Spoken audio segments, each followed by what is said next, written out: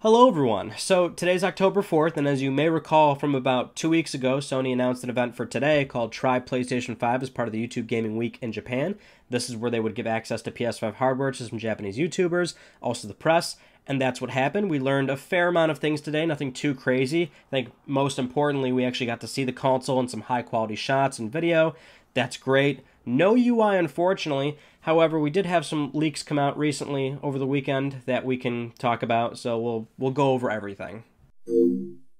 Now, if you do recall when we talked about the original announcement of this event about 2 weeks ago during a Let's Talk PlayStation episode, I did say, look, it's Japan, there's nothing wrong with that, it's a big market, that's very important for Sony, just that, well, if we see major substantial news, it's not going to come out of there. It's got to come out of the US PlayStation channels, their Twitter, the main PlayStation blog that will go out to everybody. So I wouldn't expect UI or anything like that. Either that information would come before this date, which it didn't, or we'd see more of the same. And on the surface, that is actually what we got.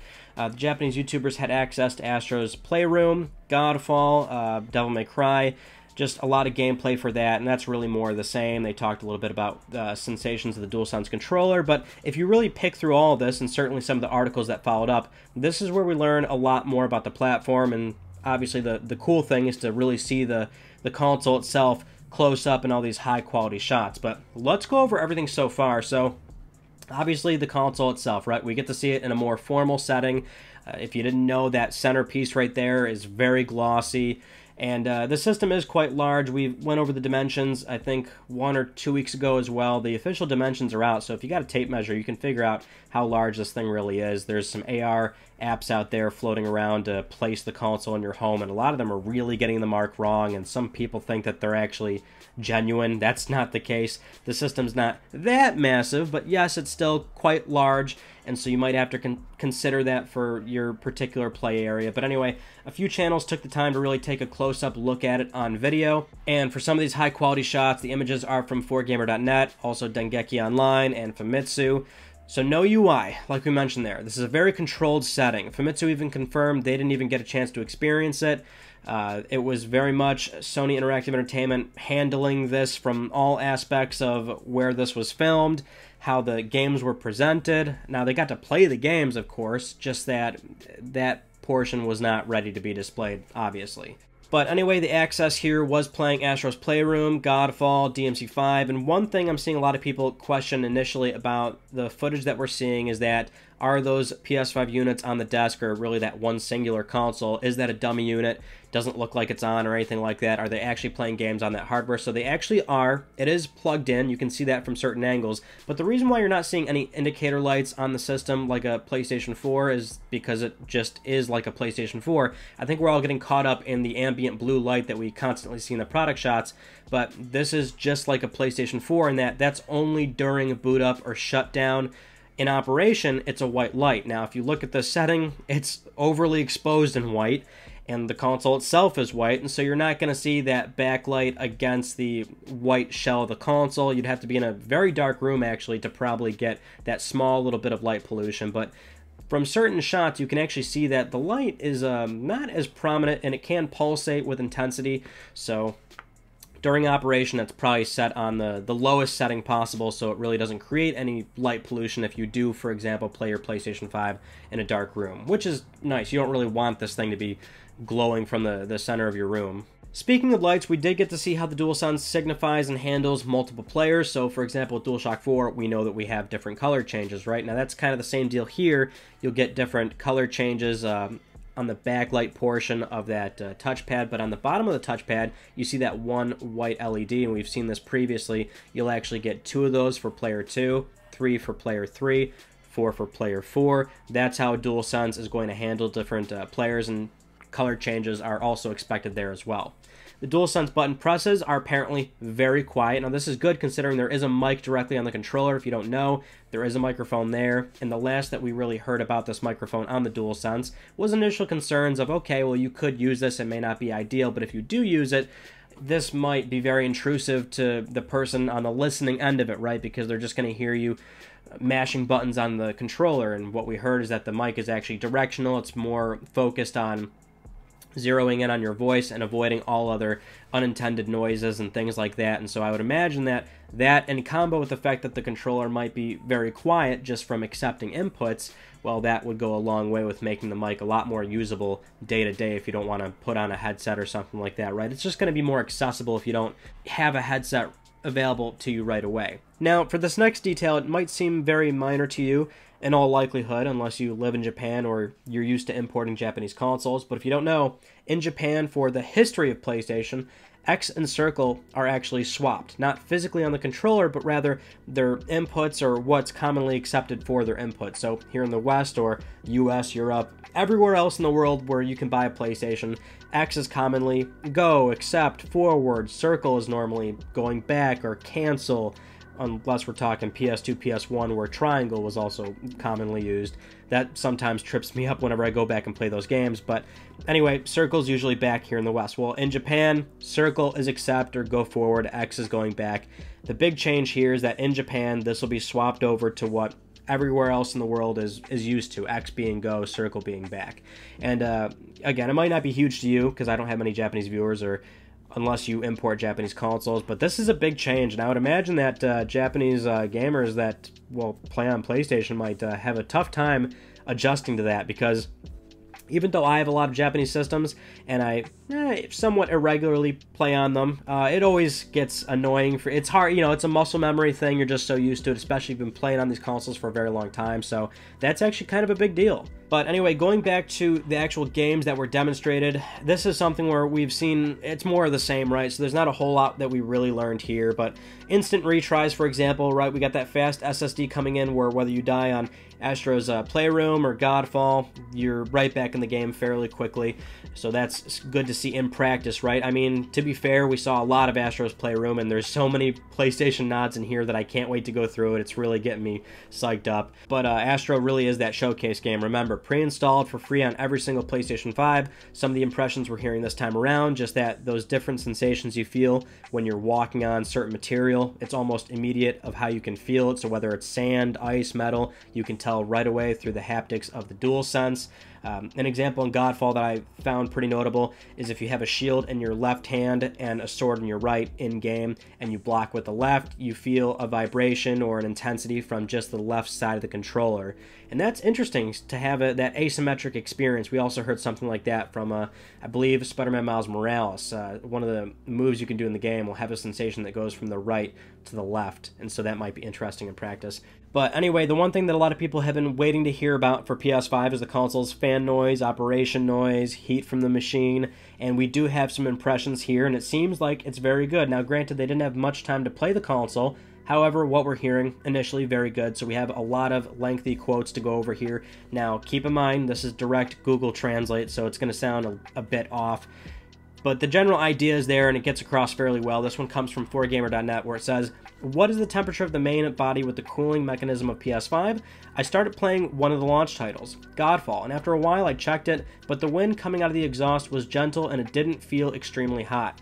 At this time, the temperature of the studio was about 30 degrees. From the specifications of the installed SoC, it is considered that it operates at around 55 to 60 degrees. When it comes to that, you might think, isn't the noise so great? But the opposite is true. As mentioned above, the exhaust was gentle, and I could hardly hear what seemed to be the rotating noise of the fan."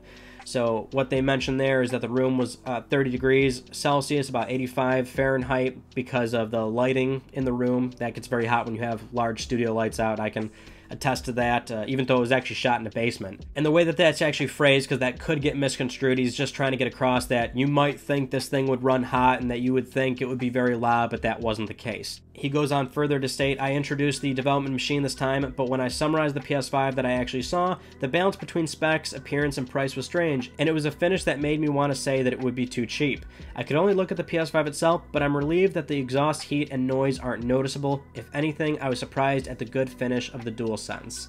Now, over on AV Watch, we have this quote where it says, At that point, I noticed that the operating noise of the main unit is also very quiet. I forget it because I concentrate during gameplay, but it didn't make a roar when I went near the main unit. The PS4's fan noise became more noticeable as soon as the load increases, but the PS5 impression is less noticeable. Of course, I didn't really focus on fan sound only in a strict environment. Even if you put your ears close to the back of the body, it only sounds like, oh, fans are turning over. Therefore, subjectively, the impression that it has become much quieter is not a mistake. It's also worth noting that 4Gamer.net noticed how, when the console's in a vertical orientation, air is going into the top of the system and then it's dissipating from the rear. And actually, if you do look at the top of the console, you can see what looks like those white clips that protrude out. If you remember, we had some pictures leak a while ago with those protruding clips, and we had a recent one also alongside those UI leaks that we'll be getting to here in a second, and potentially that might be where you could access removing this thing if you had to for what may be the place where you put in the SSD. Again, we don't have any details or confirmation on that right now, just an observation.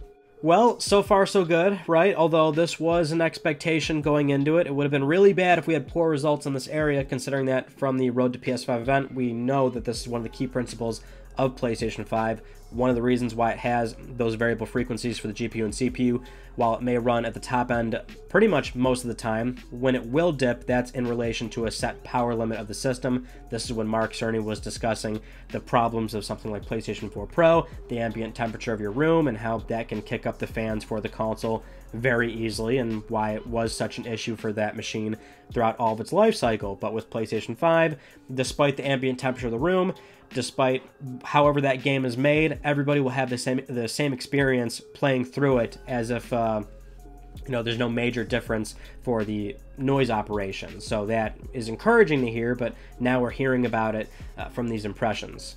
Now, as we mentioned, no UI, and I think we all knew that was going to be the case. A formal reveal of the UI will be global and on Sony's terms, but what we did see just a few days ago, some pictures and video leak online of what looks like the PlayStation 5's UI. We got about a 20-second clip of the console apparently booting up, probably from a complete cold boot, so it was totally shut down, and then you can see it starting up, and we get what we saw was the initial boot up that was teased during the See the Future event, and then some pictures showing what looks like the storage management, also possibly just the general home screen. And from what little that we can see, usable storage, 664 gigabytes, somewhere around there. Remember, some of that's going to get eaten up by the OS, and PS5 already is slightly lower than the standardized 1 terabyte size that we see in other products. Looks like Astro's Playroom takes up about 2 gigabytes. That's not very large, and we know that's just pre-installed. It's not a huge deal. But the other home screen, you can see that it looks slightly tiered. It's using the same flow and design of what we saw from the See the Future event. One of these has a cursor in it, so that might tell you that this was a picture on a screen. Not necessarily, oh, it's a fake right away. It could be a screenshot on a monitor that was then a photo was taken candidly of it, and they always look like UFO sightings, these pictures. But one of them, or in the video we saw that black DualSense prototype. Everybody's asking, is it real, is it fake? Here's the thing, we've had UIs pop up the past few months, but they're all concept UIs. They're masquerading as the real deal or a leak, but you can tell a mile away they're not genuine. This looks like the most realistic leak we've had so far for a few reasons. That black prototype DualSense controller, we've actually seen that before and talked about it on Let's Talk PlayStation. The same mismatched buttons, the same shade of black, looks very similar. Of course, the general design of this thing looks similar to the See the Future event teased intro UI, but the one screenshot where it shows the tiered content, so there's an item up top and potentially on the bottom you're looking at screenshots or photo albums or whatever that particular item might be. It's one on PlayStation 4 right now. I think that's the capture gallery. Either way, you've got that tiered look, and this is not the first time we've seen this as well. We've actually seen this during the 4chan leaks from a long time ago, where it had more of a PS4 dress on it, if you will, right? Where it could disguise what is now supposed to be the real look of this user interface, right? So the general navigation of the system was there, but not necessarily how it was supposed to be presented. And then we had actual patents from Sony Interactive Entertainment. Now this is directly from Sony, where it has that same tiered design. I even did a video called Things People Are Missing or Overlooking About PS5 after that See the Future event, and we connected the dot there in that video. That might be the general look and feel of the UI. It's not guaranteed or anything, but it's the best guess that we have so far. And so for something like this particular leak that came out online, I know it's easy to look at it and go, oh, it's fake because it looks like that standard UFO sighting. But, I mean, out of all the things we've seen so far, this one is the most compelling. Having said that, thank you so much for watching. I hope you enjoyed the video. If you haven't yet, please subscribe for the best PlayStation news, reviews, and updates that are here on YouTube. You can follow me on Twitter at Mystic Ryan, and that is it. I will see you all in my next video. You take it easy.